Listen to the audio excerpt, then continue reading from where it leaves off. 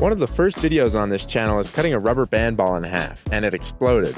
A couple months ago, we tried to put a rubber band ball in resin so we could see a perfect cross section, and it still exploded. Now I have a personal vendetta against rubber band balls, and I'm going to see a perfect cross section if it's the last thing I do. So there were many methods suggested, and we thought of many to figure out how to get the resin all the way inside our giant ball. There was a suggestion to make a small ball, put that in a mold, and then encase that in resin, let it harden, and then repeat for a medium and a large size ball. There were suggestions to use a thinner resin.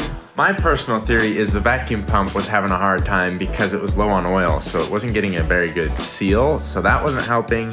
What I decided to do, I'm going to fill this cup up with enough resin to submerge this small core in, and then that will seal it all into the core. And then I'm going to individually dip each rubber band in the resin. That way every rubber band will be drenched. There's no way with the vacuum that won't be able to pull all the air out. I'm actually going to add some dye to this.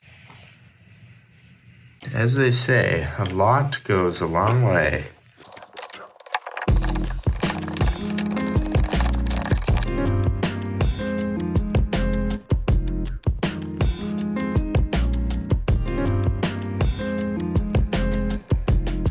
So that was probably the worst idea ever because it didn't work at all. The bands just kept slipping off when I tried to double wrap them like this.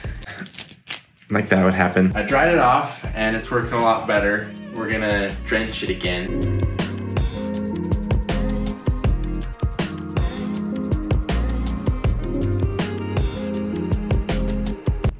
Okay, we're back a few days later and it's all hardened. It's looking pretty good. The resin was starting to cure on me because I was taking too long because the bands wouldn't stay on. It should be better this time now that it's bigger and I don't have to wrap the bands as tightly. Also, the dye isn't really visible, so this time I'm gonna go ham sandwich on the dye. On the bride side, we now have a rubber band relic to go along with our Zap Pack.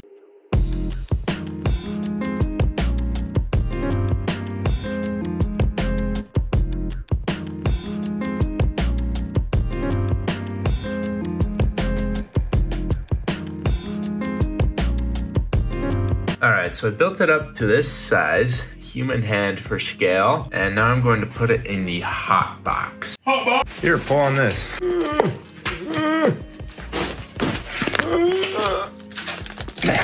Oh my gosh. Oof. So I made a little contraption here to make it float just a little bit. It might start floating a little bit with the resin in it, so that should be good.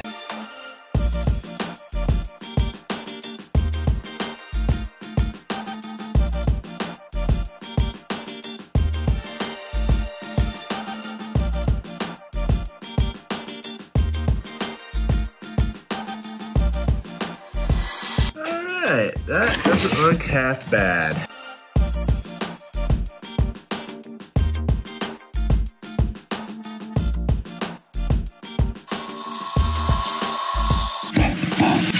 When I put it in the hot box, it got too hot, and that made the resin cure too fast, and so it shrunk. So I'm gonna fill that in real quick, but this one doesn't really have access from the outside, and it's the biggest one. So that's a big sad. You can see the same thing happened on this banana, but also putting a banana in resin is the hardest thing ever, as you'll find out in the video that comes out in a month or more. Here's our multiple attempts.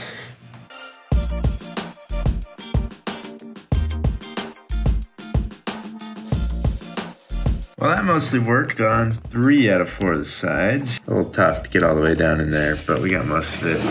And then it didn't work at all for the big bad side. So, yep.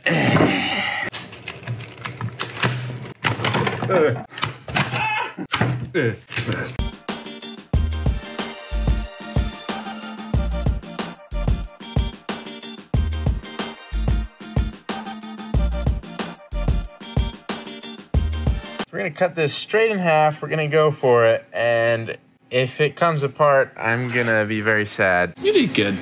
Thanks. We had fun, that's what really matters. But if it comes apart, I'm gonna poo and fart.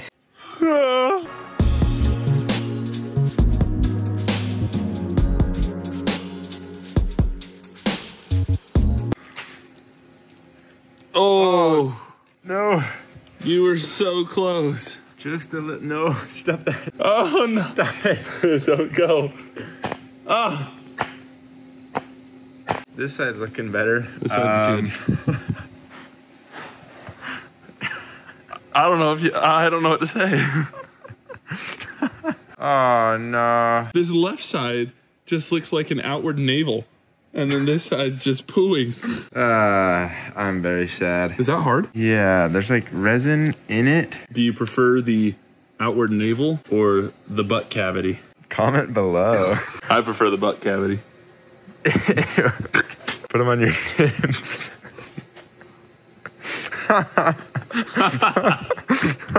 This is Palmer's sausage nips. These are pancake nipples right here. That's a whole flapjack. Well, we almost had them. The sad thing is, you can't even like see the green coming through. You can see it a little bit right there. You can tell it's like spongy right here, but it's being held in place. Huh. What do I have to do to get a rubber band ball to behave? Should we try to slice it and see if it's holding on outside of it? Slice? I think we should get a slice. You're right. Let's get a slice. It started pooping while we were setting it up. So we're gonna do it fast.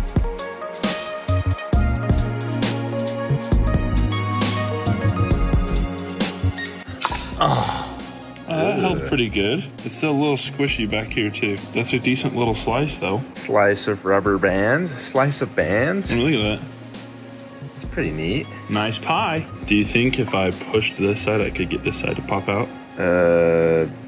Don't do that. Well, at least it looks neat. Yeah. 10 out of 10 would recommend. 100%. 10 out of 10. Yeah.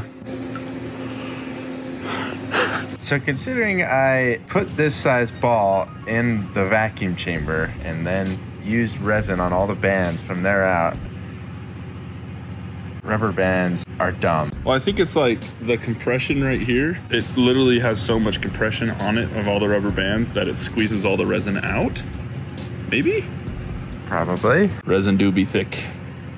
I'm still gonna call it a success though, because we got a perfect cross section here with no rubber bands blowing out the side. Great success.